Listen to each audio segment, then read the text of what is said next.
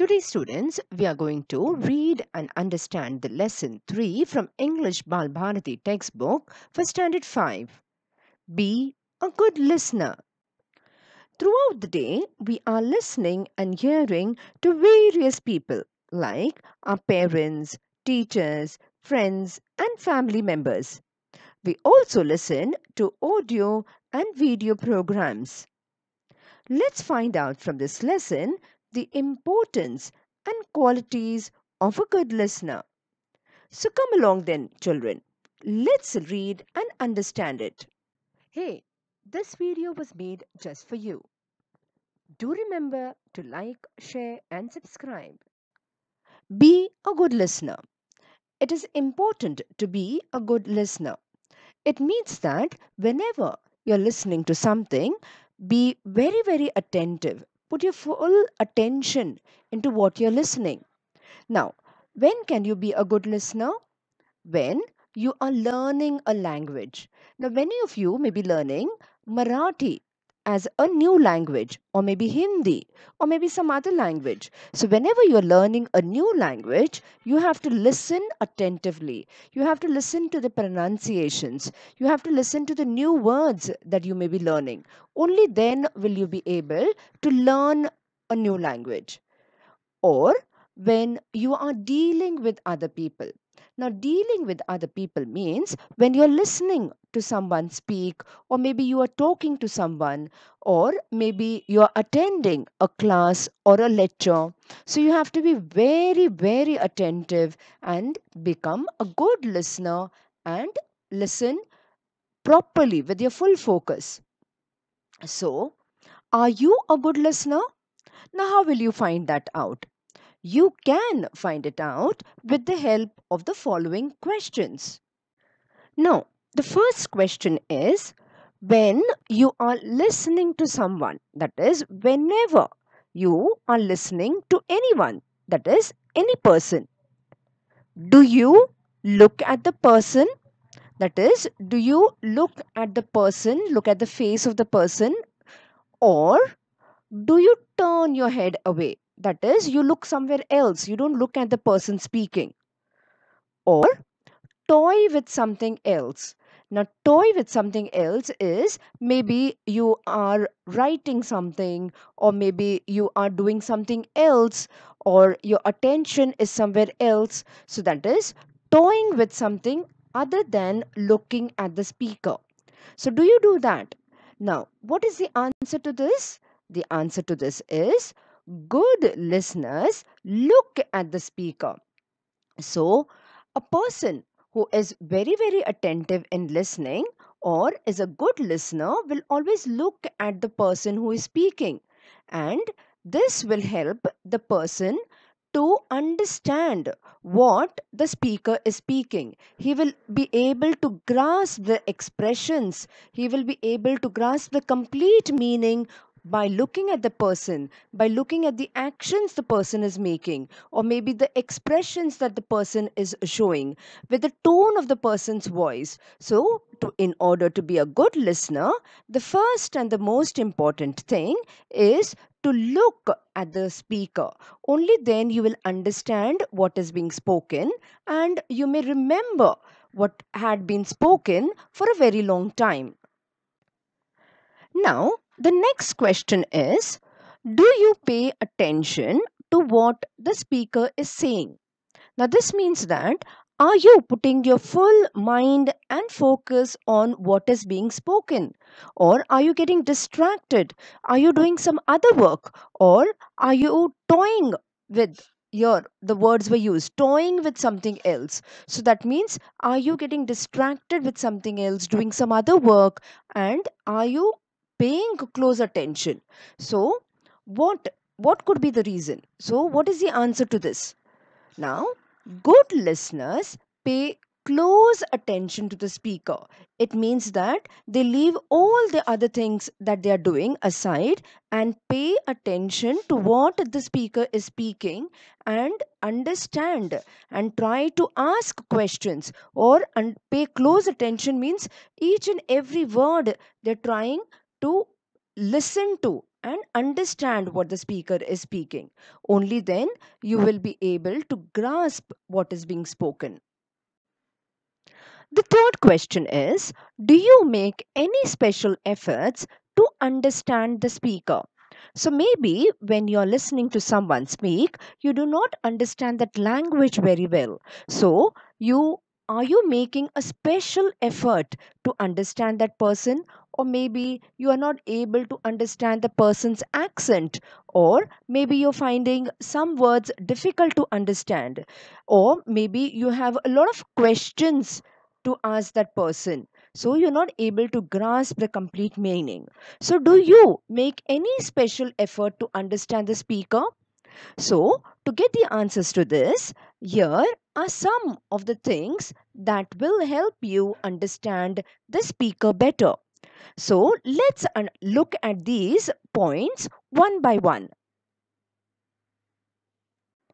Now, the first one is, if you hear some new or unfamiliar words. Unfamiliar words means words that you are listening for the first time. So these are unfamiliar words. You do not know the meaning of it.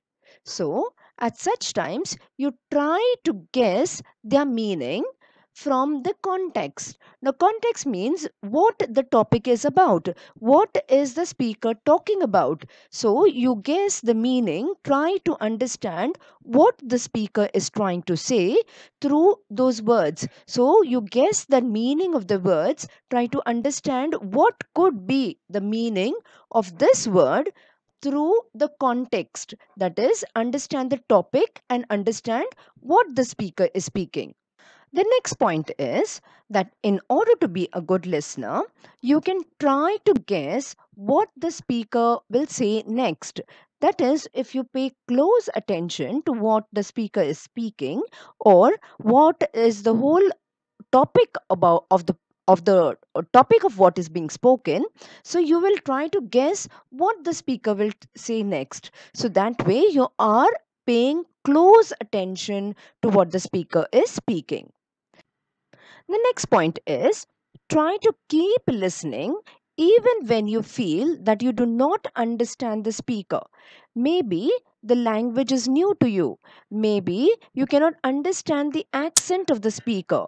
So, even if this happens, you have to continue listening, and maybe some of the words are unfamiliar to you. So, keep listening, try to guess the meaning, try to guess what the speaker wants to say next, and so you will be able to grasp the meaning, able to understand the speaker if you keep listening. So maybe as you keep listening, the speaker may become very clear to you, or maybe you will understand the speaker better, and maybe the speaker may tell you certain things which will open up the topic or open up the meaning of the topic to you. Or even when you disagree with the speaker, that is, you may not agree to what the speaker is saying at that particular time, and so you continue listening to it without even stopping to pay attention. So you have to continue to pay attention. Maybe you disagree with certain things, maybe you do not like what he is saying, or you say, no, no, this is not right.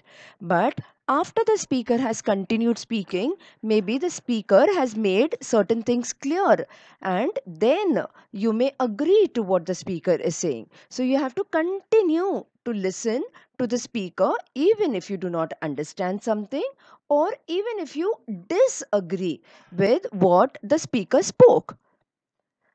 Wait for the speaker to finish what he is saying. So we have to wait for the speaker to finish. Maybe initially we may not understand or we may disagree, but later on, as the speaker speaks and he makes himself clear, so that time we may understand, we may agree with what he has spoken.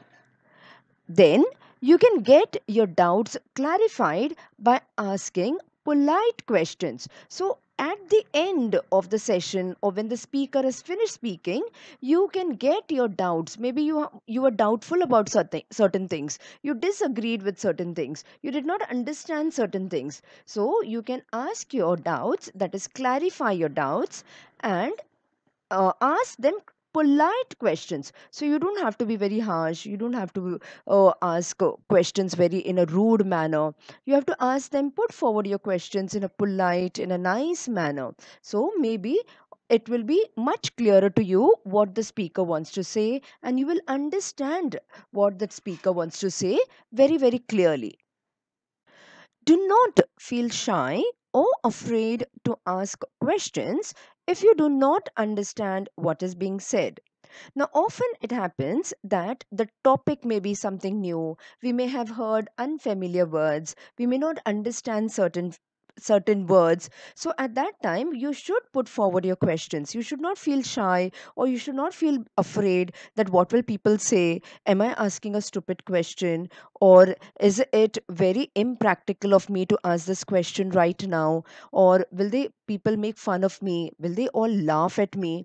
You should not feel shy, because often there are people for whom the topic is very, very new. So this topic could be new to you, so there may be many, many doubts in your mind. So it is better to clarify these doubts rather than to have these doubts in you. So you can put these questions in a to the speaker in a very polite manner. You don't have to feel shy, you don't have to be rude. So you can put it forward and ask the speaker in a polite manner to speak it again or explain to you again. You can ask many more questions. Maybe the topic is very new to you and you have many more questions. Often the speaker feels very happy that someone has come forward and spoken their doubts. And even there are people in the crowd, people with you, who will feel very happy that you were bold enough to ask this question. Maybe they wanted to ask this question, or maybe it could be a very important question where the speaker would be very, very happy to clarify your doubts, to clear your doubts. So we should always be bold enough, or we should not feel shy. We should not be afraid to ask any questions and clear all our doubts at that very particular time, rather than keeping it in our mind and getting misunderstood. So it is always better to ask the speaker in a polite manner all your doubts. Sometimes it helps to note down important words or points even as you listen. Now, note down means write down. You must have often seen, whenever you're attending a seminar or important meeting, or you're attending a lecture, you find people carrying a small notebook or carrying a small writing pad and writing down whatever are the important points or important words or important dates or events or something important that was spoken. So they write it down so that they don't forget about these points. They are important points, so they would like to remember it. Often when you have your school meetings, PTA meetings or any other meetings, and your parents are called in school, and maybe your mummy is attending the meeting and daddy cannot attend the meeting, or the other way around, your daddy is attending the meeting and your mom can't attend the meeting. So you find that your parent, whoever is attending the meeting, is writing down the important points, and so that you when the meeting is over and they go home, you can share it with the other parent, so the other parent also knows what was spoken in the school. And the other thing is, when it is written down, you remember all the important things that were said, the important dates, maybe the exam dates were declared, or maybe you have to submit some project, so that was declared. So all these things, when you write down, it remains as a record with you, wherein you can refer to it, you can go back to it, you can read it again, understand it again. So this helps in always writing down, noting down important points or words that were spoken by the speaker in that meeting or the lecture. So it is always good to write down. So you must always carry a small notebook or maybe a diary or a writing pad whenever you are attending any meeting or lecture or seminar. Lastly, it also helps to keep thinking about what you heard. That is, maybe when you were listening to what was spoken, you did not understand certain things, or maybe the language was difficult, the words were difficult. So, you, after the lecture is over, or after the class is over, or maybe after the meeting is over, after you have finished listening, you reflect on it. You keep thinking of what was said and keep thinking of what the speaker wanted to say or what was the topic about. So you try to reflect, try to think, and maybe you may grasp the meaning. That is, you may understand the meaning of a difficult word. You did not understand that word at that time. So when you reflect on it, when you keep thinking on it, when you think what the speaker wanted to say by this speaking this word, so you may understand it, or maybe you did not understand a phrase or a particular part of the topic you did not understand. So as you reflect on it, as you think about it, it may become clearer. Now, often sometimes what happens is when the teacher is teaching in class, the topic may be new to you. You may not understand certain words. You may not understand what the teacher wanted to say in this. It may not be very clear to you. The topic may not be very clear to you. So you go home, you open your textbook, you read that again, you try to reflect, you try to think about it, you try to grasp the meaning of it. And so maybe when you read it once or maybe twice sometimes, the meaning may be very, very clear, and you will be able to grasp and understand the topic better when you think about it again. Now, here is a conversation between two people. The person is instructing the little girl something. So let's look at what he's saying. Please bring me the vase that has pink roses. It's on the dining table. Now, if you look at the girl, she is looking at the person speaking. She is paying careful attention to what he is trying to say. She's not getting distracted. So, she is trying to understand what what he wants or what he wants to say. And let's now find out whether she follows the instructions. So, what do you think, children? Did she understand it correctly? Yes, her expressions are telling us that she understood the speaker very well. That means she was a very attentive listener. So she listened to the instructions carefully, and she is picking up the correct pot that the speaker wanted. So he wanted a vase that has pink roses and which was kept on the dining table. So she has picked up the correct one. If she had not listened carefully, maybe she would have misunderstood the speaker, and maybe she may think that he wanted some roses, and so she may pick up some roses from a bed of roses. Or she may think that the person wants a dress, a frock with red or with pink roses. So she may pick up that. So here we know that she listened very attentively. She paid careful attention. She was looking at the speaker. So that is how we should be. We should be a very attentive listener. Only then we will understand what is being spoken about. We learned some of the characteristics of a good listener, that is, some of the qualities of a good listener. I hope you enjoyed and learned a lot from this lesson. Here is a textual exercise for you to solve. To check your answers to the textual questions, visit our website at www.jkacademypro.com. The link is given in the description box below.